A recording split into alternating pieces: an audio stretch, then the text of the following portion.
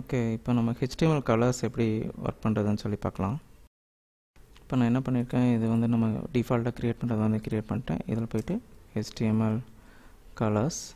இப்போ நம்ம H1 heading டேகே use பண்ணி நம்ம கலர்ஸ் வந்து டிஸ்பிளே பண்ணி காமிப்போம். So style equal double quotation, இதுக்குள்ளே வந்து என்ன பண்ணுறோம் அப்படின்னா பார்டர் கோலன் 2px solid, இதுக்கு போய்ட்டு டொமேட்டோ கொடுத்துக்கலாம். அண்ட் லாஸ்ட்டில் வந்து இதை வந்து க்ளோஸ் பண்ணிட்டு ஹலோ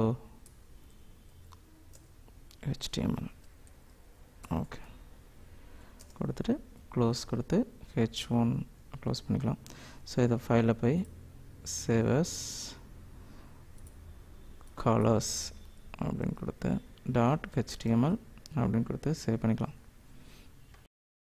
இப்போ இங்கே கலர்ஸ்னு சேவ் ஆகிருக்கு. இதை ஓப்பன் பண்ணோம்னா இப்போ பார்த்திங்க அப்படின்னா அதோட பார்டர் வந்து ரெட் கலரில், அந்த டொமேட்டோ சாலிட் ரெட் கலரில் வந்து ஆட் ஆகிருக்கு. ஓகே, ஸோ இது வந்து நம்மளுக்கு ஹலோ HTML அப்படிங்கிறது இங்கே வந்துருக்கு. ரைட். ஸோ இந்த கலர்ஸ் வந்து நம்ம வேல்யூ என்ன வேணால் சேஞ்ச் பண்ணிக்கலாம். நான் இப்போ வந்து டைரெக்ட் கலர் கொடுத்துருக்கேன். சம்டைம்ஸ் வந்து வேல்யூயும் கொடுத்துக்கலாம். இப்போ நான் வேல்யூஸ் கொடுக்க போகிறேன் டைரெக்டாக.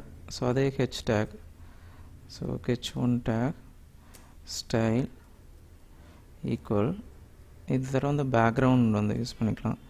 ஸோ க்ளோஸ் பண்ணிட்டு பேக்ரவுண்ட் ஓகே, இதில் வந்து செமிகோலன் மிஸ் பண்ணிட்டோம். ரைட், செமிகோலன் கொடுத்தா மல்டிபிள் நம்ம செப்பரேட் பண்ணி கொடுத்துக்கலாம் எவ்வளோ வேணாலும். ஸோ இதில் வந்து பேக்ரவுண்ட் கலர் டேப் கொடுத்துட்டு கோலன். ஸோ நம்ம என்ன கலர் வேணாலும் சூஸ் பண்ணிக்கலாம். நான் டைரெக்டாக RGB அப்படின்னு கொடுத்து ஸோ நம்ம some colours, so ஆர்ங்கிறது red colour, இப்போது ரெட் கலர் கொடுத்து தென் க்ரீன் கலர் தென் ப்ளூ கலர் கொடுத்துட்டு க்ளோஸ் ப்ராக்கெட், இப்போ வந்து செமிகோலன். ஓகே, இது மல்டிபிள் ஆட் பண்ணிக்கலாம். இங்கே வந்து நம்ம என்ன பண்ண போகிறோம், ஜஸ்ட் ஒரு பார் மாதிரி க்ரியேட் பண்ண போகிறோம். அதனால் வந்து நான் 3 டாட் மட்டும் கொடுத்துக்கிறேன். H1 and close. ஸோ இப்போ இது ஃபைலில் போய்ட்டு சேவ், இங்கே வந்துட்டு ரீலோட் அப்படின்னு கொடுத்தோம்னா இப்போ ஒரு கலர் க்ரியேட் ஆகிருக்கு, ஒரு பார் மாதிரி க்ரியேட் ஆகிருக்கு. ஸோ இது வந்து மோஸ்ட்லி க்ரீனிஷாக, லைட் க்ரீனிஷாக நமக்கு தெரியுது. இப்போ நம்ம ரெட் கலர் சேஞ்ச் பண்ணோன்னா ரெட்டோட வேல்யூ இன்க்ரீஸ் பண்ணால் போதும். இப்போ நான் ரெட்டோட வேல்யூ இன்க்ரீஸ் பண்ணுறேன். ஸோ நான் என்ன பண்ணுறேன், ரெட்டோட வேல்யூ வந்து 90 or 150 கொடுக்குறேன். கொடுத்துட்டு ஃபைலில் போய் சேவ், இங்கே வந்துட்டு ரீலோட் அப்படின்னு கொடுத்தோம்னா இப்போ ரெட் கலரில் சேஞ்ச் ஆயிடுச்சு. ஓகே, ஸோ இது வந்து நம்ம RGB யூஸ் பண்ணி பண்ணோம். So red green blue function use பண்ணி பண்ணோம். இதே மாதிரி ஹெக்ஸாடெசிமல் வேல்யூஸ் யூஸ் பண்ணி நம்ம பண்ணலாம். ஹெக்ஸாடெசிமல் வேல்யூஸ்னால் என்னென்னா, இப்போ பார்த்திங்கன்னா இதே மாதிரி இன்னொன்று க்ரியேட் பண்ணுறேன், அது வந்து ஹெக்ஸாடெசிமல் வேல்யூஸ். ஸோ இப்போ வந்து நான் டைரெக்டாக என்ன பண்ணுறேன்னா இங்கே வேல்யூஸ் வந்து நம்ம கொடுத்துக்கலாம். ஹெக்ஸாடெசிமல் வேல்யூஸ் அப்படிங்கிறது அதாவது RR ரெட்டோட வேல்யூ, தென் க்ரீன் ப்ளூ. ஸோ 3 வேல்யூ சேர்ந்து இதை நம்ம என்ன கொடுக்கலாம் அப்படின்னா 3 வேல்யூ ஆட் பண்ணிக்கலாம். 01 ப்ளூவோட வேல்யூ அதிகமாக இருக்கணும்னா அதோட வேல்யூ இன்க்ரீஸ் பண்ணிக்கிறேன். ஸோ F வரைக்கும் மேக்ஸிமம் கொடுக்கலாம். நான் 5512 ஸோ கொடுத்துட்டு ஃபைலில் போய் சேவ். இந்த நம்பர்ஸ் வந்து 0லேருந்து 9 வரைக்கும் கொடுத்துட்டு தென் 10 11 12 13 15 வரைக்கும் இருக்கிறது ABCDF அப்படி கொடுத்துக்கலாம். ஓகே, சேவ் கொடுத்துட்டு இதில் வந்துட்டு ரீலோட் கொடுத்தோம் அப்படின்னா இப்போ க்ரீன் கலர் மேக்ஸிமமாக இருக்கிறது வந்து ஆட் ஆயிருக்கு. இது போக இதிலே வந்து RGB இதிலே வந்து என்னென்னா பர்சன்டேஜ் பேஸ் பண்ணி கொடுத்துக்கலாம். ஸோ நான் என்ன பண்ணுறேன், இதையே காப்பி பண்ணிட்டு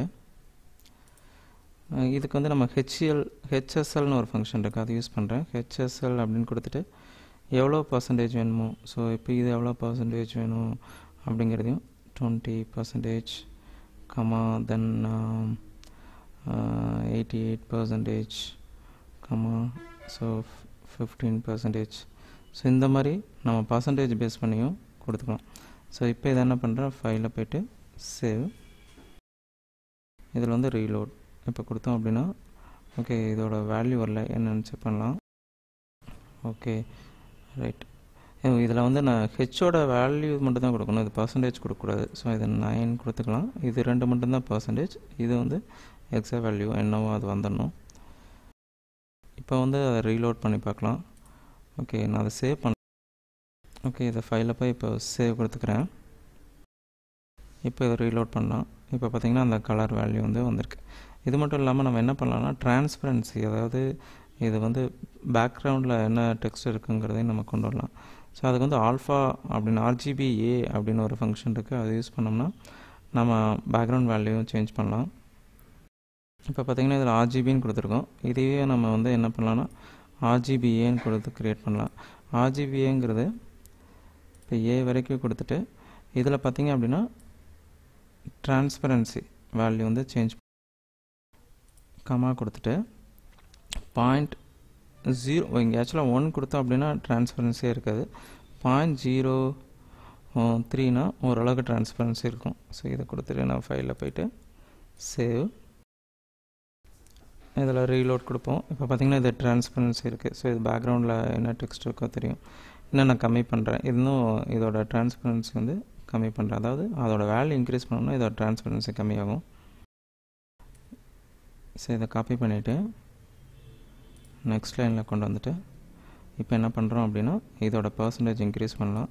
ஸோ இதை வந்து இப்போ என்ன பண்ணுறேன் 6 கொடுக்குறேன். அப்புறம் இதையவே மறுபடியும் காப்பி பண்ணிட்டு அகைன் என்டர்.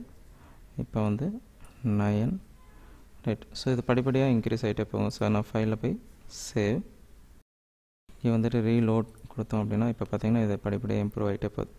ஓகே, ஸோ இந்த மாதிரி ஆல்ஃபா சேனல் பேஸ் பண்ணியும் நம்ம வந்து வேல்யூஸ் வந்து கொடுக்க முடியும்.